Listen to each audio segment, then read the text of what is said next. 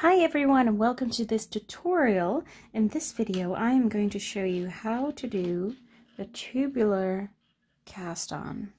And the tubular, I can't even say it, the tubular cast on is called that way because it starts from a tube of knitting, which makes it very nice, and it goes from front to back very seamlessly. And so this is the tubular cast on my hat project, which will be a free pattern soon. I also have a little swatch of the tubular cast on here, and a swatch of the German twisted cast on right here, and I'm going to show you some differences first. The tubular cast on looks amazing. I think it is by far the prettiest cast on for ribbing, but it is not as stretchy as I would have thought. If you see the German twisted cast on here, which I like the stretchiness of, but not the looks, as it creates some purl bumps, and yeah, it's just a very uneven cast on edge. That stretches quite a bit. If you see the tubular cast on, it can stretch, but then it kind of doesn't stretch back. It does with, you know, if you kind of fold it into shape again, it does go back. So I'm still going to use it for this hat because I find that for a hat you don't need to stretch the ribbing that often as you might do for socks or mittens. Usually when it's a hat and you roll it over, you rely more on the stretchiness of this folded over bit instead of the cast on. And then another thing, because usually for the tubular cast on, you do a provisional cast on with some scrap yarn or some waste yarn. A provisional cast on is where you crochet stitches, where you then pick up stitches from in your actual yarn that you want to use. Then you knit a few rows, and then you turn it back, and you continue on the side that you're already knitting on, and you pick up stitches from the provisional cast on. I have not done that method before, but I think that the method I have done is much easier, and I learned this from Lauralee Beltman, and this is the tubular cast on made with Judy's magic cast on. So another cast on where you cast on stitches onto both sides, but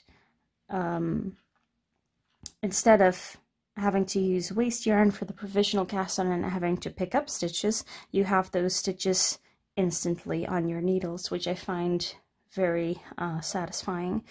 Now for the tubular cast on done with Judy's magic cast on, you need 2 sets of circular needles, 1 in the size for your project, and for this hat project I'm using 3.5mm needle, but that's really it's up to you which size you use. And then for the cast on, you use a bigger needle. I used a 4mm, but I think if you use a 3.5mm for your project, you might as well use 4.5 or 5mm for your cast on, as it's really nice if it's just a bit stretchier.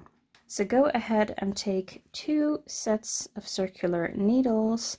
For example, if you want 4mm for your project, you can use 5.5mm for the cast on. I think I'm going to use that set.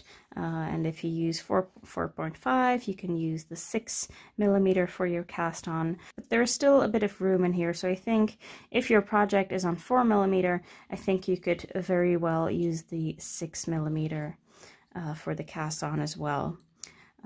Just try it out and see if you like the results. And if you like the results, then you know, that's what matters.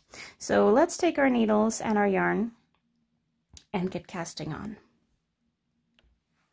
Right, so I've taken my 4mm and at my 3mm, and I will put the smaller needle to the side for now and cast on with my bigger needle. And I'm using Scapious Terrazzo yarn, which is a very new yarn, and it's 100% recycled. It's 70% recycled wool and 30% recycled viscose. And I'm going to do a little swatch with you first, and even if you want to cast on directly for your project, I really advise doing a swatch first, because you might want to change some numbers in the cast on later. So I'm just going to take a yarn tail of about 40 centimeters. You can use a slip knot if you want to, but I want the Judy's Magic cast on to be as seamless as possible, so I'm not going to do that. So I have the yarn tail in front of me and the yarn going to the ball right here. And I want to have my needles in my right hand and then put the yarn with the yarn tail down. I want to put that over the back needle. And then I want to twist the yarn so that the yarn tail, the yarn to the ball is forward and the yarn tail is to the back. And make sure that the yarn crossing in front is that of the yarn ball. So don't twist it like this with the yarn tail forward. We want the yarn ball forward. Right, so we have one stitch on our back needle, and with the yarns twisted correctly, you separate them with your thumb and index finger, and then you hold the yarns with your remaining fingers. So the bottom needle and the top needle are going to receive their stitches from the opposite direction. So the bottom needle gets its stitch from the top yarn here, and the top needle gets its stitch from the bottom yarn here. Right now we have a stitch on the top needle, so our bottom needle needs a stitch, and to do that we're going from under, we're going up between the needles and down, and for the stitch on the top needle we're going with the bottom yarn, going between the needles from underneath to the top, and then looping around the top. I'm going to do this a few times a bit faster so you can kind of see the rhythm, and then explain it slowly again.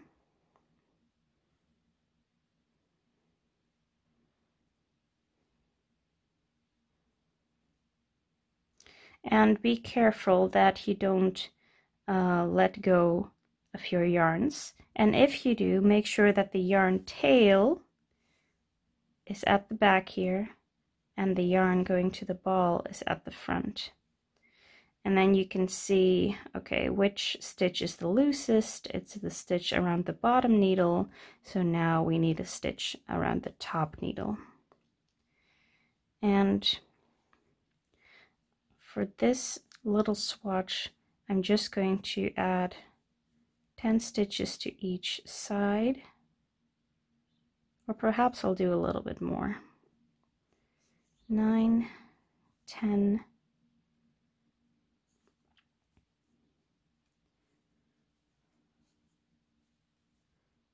let's do 16.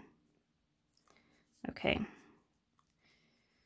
so you want to count that you have the same number of stitches on top and at the bottom, and you want to make sure, so this is what I often see during Judy's Magic Cast On, that for example we just created a stitch around the bottom needle with the top yarn, and that people use the same yarn to go around the top needle, or that they go around the bottom needle again, for example. So really this cast on requires a lot of attention,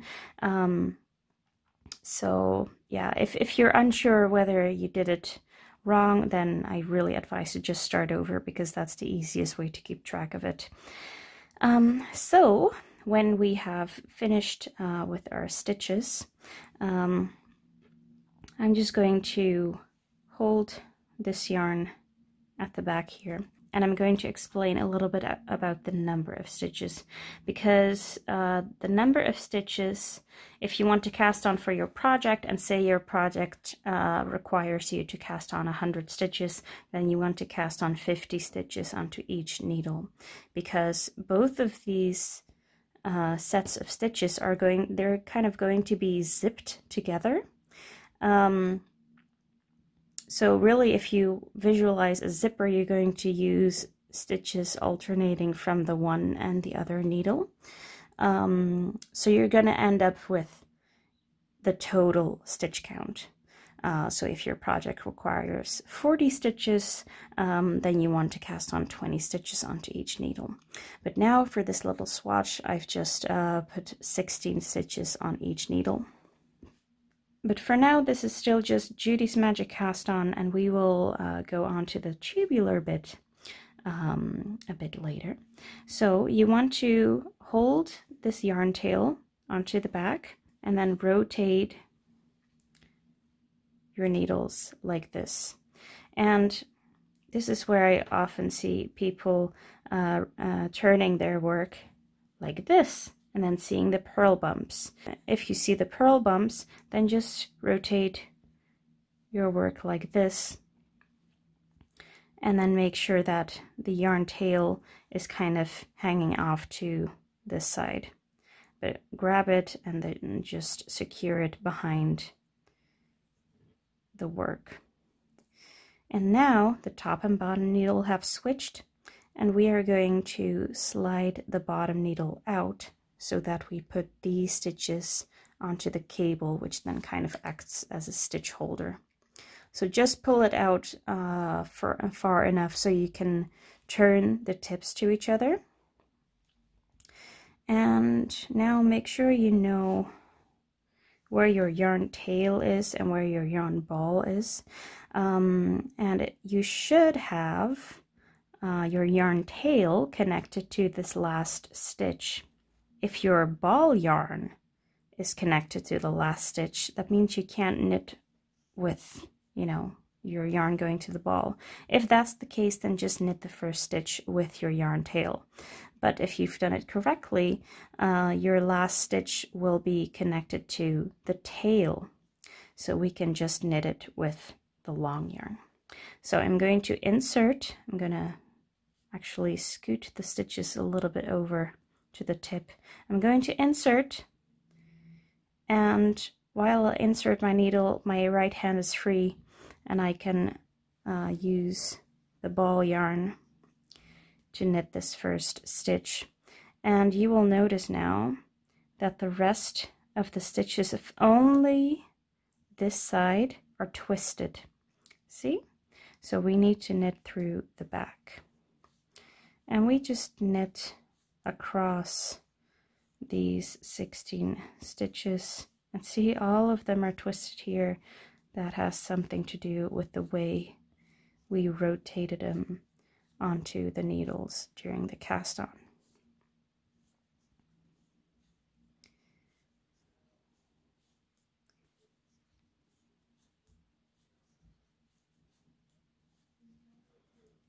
Right, and now I'm going to tell you a bit about the tubular bit of the cast on, because after we still need to knit a couple rows, but this will kind of be the fold of your cast on. So now we have knit across 1/2 of the stitches, and Judy's Magic Cast On itself counts as 2 rows or 1 round, but for this instance we're going to talk about rows. So we've done 2 rows during the Judy's Magic Cast On, and we've just completed the 3rd row. For the tubular cast on, if you want to cast it on for 1x1 ribbing, you only need 3 rows. You could also knit 4 rows, but for the 2x2 tubular cast on, you want to knit at least 5 rows, and I actually knitted 6 rows for this bit, as that makes it just a little bit more stretchy. And I'm going to show you what happened on my first try of the tubular cast on when I proceeded to the tubular bit with just the one, the third row of knitting. And it looks very skinny actually. This tubular cast on looks very puffy and very luscious, scrumptious, and this one, yeah, it also just doesn't look very neat. 3 rows is enough for 1x1 ribbing, but not for 2x2, because the stitches are stretched further apart. Because we are going to do a 2x2 swatch, we're going to knit 6 rows. You could also knit 5. You need a minimum of 5, but I'm going to knit 6 again because that worked very well for this hat.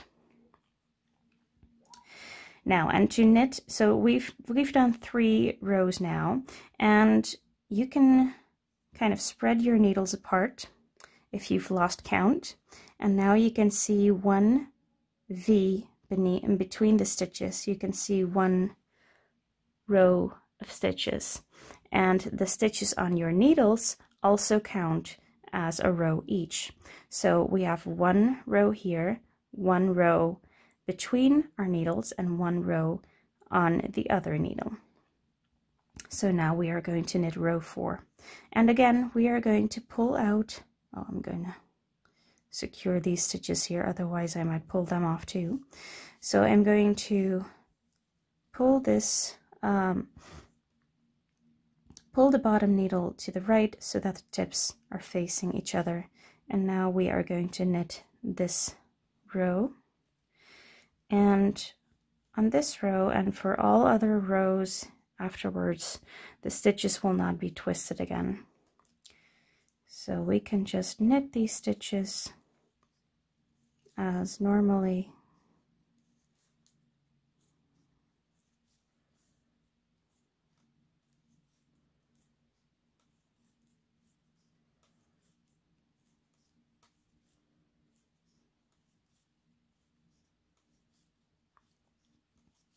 And that is 4 rows. And do you see there's now 2 V's between the stitches, between the needles, and then you count the 2 rows from the needles. So we turn again, insert this back into our stitches, and then move the bottom needle again. So now we move on to the 5th row. And if you want, you can skip the 6th row and proceed to the tubular bit. I'm just going to do the 6th row.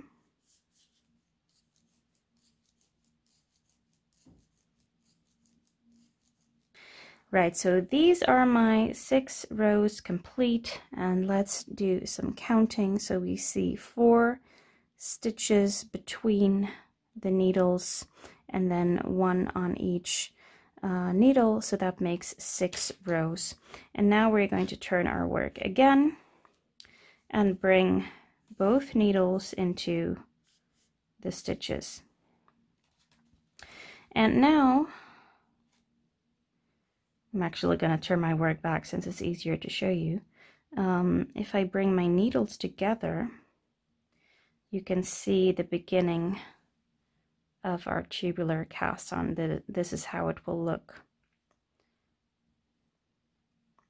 It's just a very, very nice edging. Right, so I'm turning my work so that the needle tips are to the right, and very importantly, take this yarn tail and pull it down between your needles, because if you leave it here, it's going to get closed in the cast off, and you might think, oh, that's great, that means I don't have to sew in that end. But actually no, because I've done that before. If you then stretch the cast on, and your yarn tail is in there, the cast on isn't able to stretch back completely because that yarn tail obstructs it, kind of.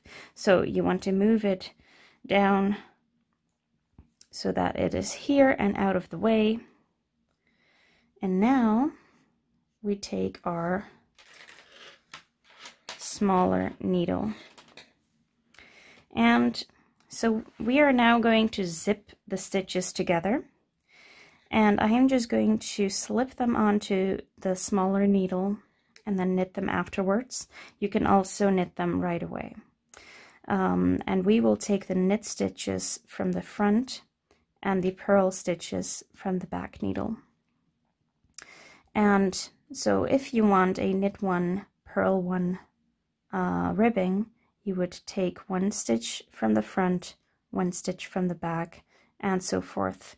But we are going to do a 2x2 tubular cast on, and for that you're not going to pick up 2 stitches first and then 2 stitches here and then 2 2 2. No, to make it look nicer, we're going to pick up one knit stitch first, then 2, then 2. So you have 1 knit stitch on either side, and that will just look nicer as the stitches are not being pulled in any direction as much. So, and I'm just going to slip each stitch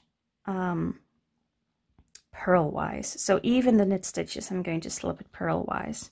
So I'm taking 1 knit stitch and just moving this yarn down here. Then 2 purl stitches. Then I'm rotating to the front again, 2 knit stitches, and you want to make sure that your stitches of the other needle are not sliding off. 2 purl, 2 knit, and really the worst that can happen here is that you either twist your needle around or that you forget where you are, and you just look closer at your stitches. You can see you've just picked up 2 knit stitches, and if you pick up purl stitches, you see that they are kind of, you know, you see the purl bumps. So you keep on picking up those stitches, slipping them onto your smaller circular needle.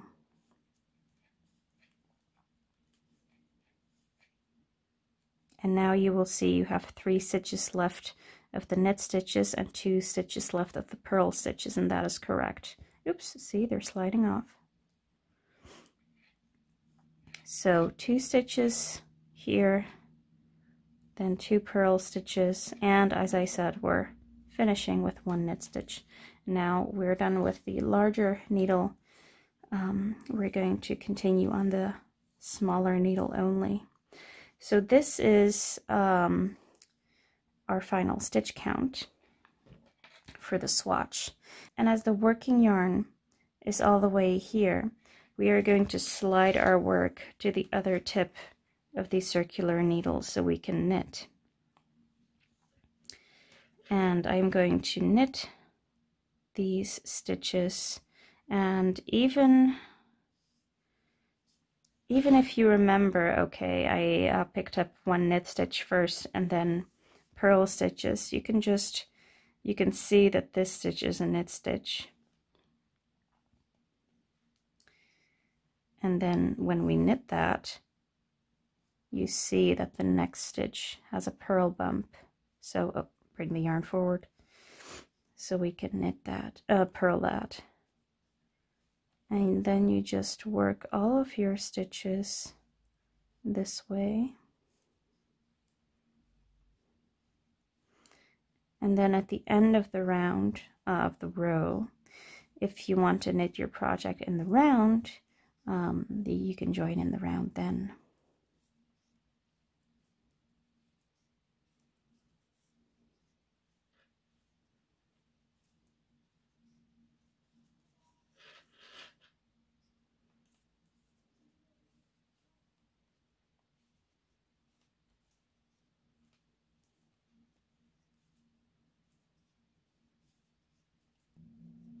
And the last stitch.